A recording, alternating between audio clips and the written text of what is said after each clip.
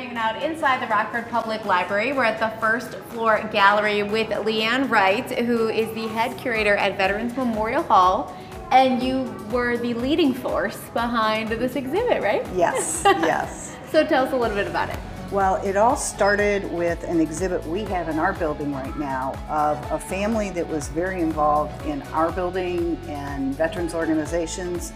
And one of the sisters who's up there on that wall was a librarian at the original Carnegie Library for 40 years. So how did you bring the story you wanted to tell here to the library, to the gallery? They asked me to do it. They asked me to do the exhibit, and I said, well, I don't know much about the library, but I do know we have a lot of ties to the library. So I can put something together for you that shows the ties between the two buildings. And there's some other local partners that are a part of this too that contributed to it. Yes, Robert Tinker from Tinker Cottage was the landscape architect for both of these buildings when they were built. Elias Cosper, who they call the father of the library, started a subscription library in the 1850s. And when the Civil War came in the 1860s, nobody wanted to pay for a subscription library. So they auctioned off the books. Robert Tinker bought the books. Okay. So we have some of the actual books from the 1860s that Robert Tinker bought from the original subscription library. And they were nice enough to loan those to us and let us put them in the exhibit. Pretty cool. Over there I see some old looking things too. Is that a camera? It is a camera. It is one of the Van Duzers was a famous nature photographer. He unfortunately passed away during World War I on the southern border.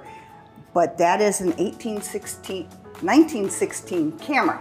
So that's the type of camera he would have been using out around the river here in town, photographing birds and nature. But then there's also this. So tell me what we can do and interactively learn here on the screen. We partnered with Engine Studios here in Rockford, and they put together things that we couldn't put on here. Sure. So you can, for probably about 70 years, we've done the parade, and they've done the sinking of the ship, which always takes place in the river behind the library. They used to literally sink the ship and go diving and pull it up, but now the fire department makes them do it with a rope. And these are vintage reels back to, I think one of them's from 1939 and one of them's from 1937. So there's a lot of categories here. You can actually learn things, which I'm sure all this information was in the library before, or was it not? There was a way to see it, but now it's right here for you. It's easier to get to. There's a shared history where the city argued for 2 years on where these two buildings were going to be built.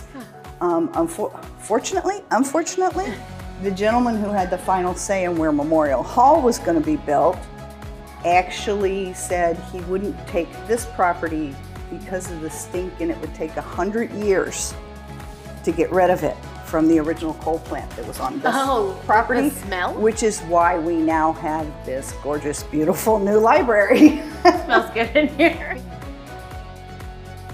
All right, so Bridget, of course, now this is your home. Now you live in this building. We live here. Basically, and you guys are doing something pretty cool to celebrate 815 Day this week. Right, I mean, we really want people to feel comfortable coming in to explore their library and really to enjoy all of our brick and mortar locations. So we will be inviting everyone to come to any of our locations with the collection, so Montague Branch, East Branch, or downtown Maine, and join us. We'll have spots of our library set up to read for 8 minutes and 15 seconds. Love it.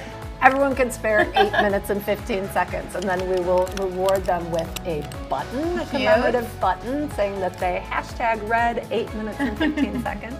And we want everyone to post about it, that they #read 815 at RPL, and we would love to share that. It's so fun. I've been doing this in my reading program. Oh, I'm so excited. Now I'm like the queen of measuring. Like all I do is I hit like my little stopwatch on my phone, and then I read. And so I'm like, 8 minutes and 15 seconds. You we can all do that. Absolutely. It'll be a blast. We have more 815 Day fun next. Tim Mahoney giving us an 815 Day history lesson. We'll be right back.